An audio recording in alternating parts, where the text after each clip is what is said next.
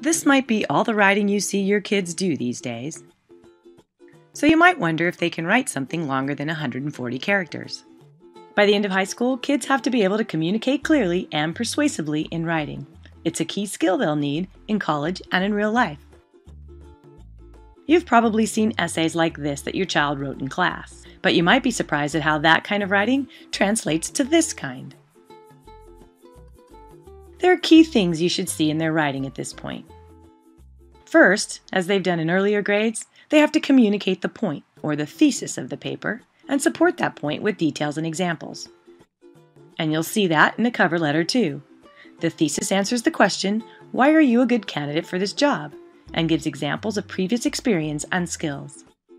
But by now, a high schooler's writing should include complex ideas and analysis in a way that shows an understanding of the topic they're writing about. I think he's saying the fire gives them company because it's natural and it's really there. Okay.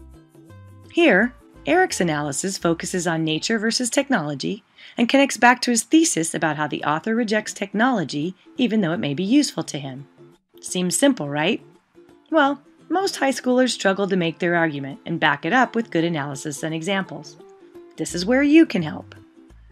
Get them to talk about it, especially as they're writing, and maybe struggling a bit. Social studies, and it's not really going well. Okay, so what's the essay about? It's about different religions all over the world. Okay, and what have you thought about?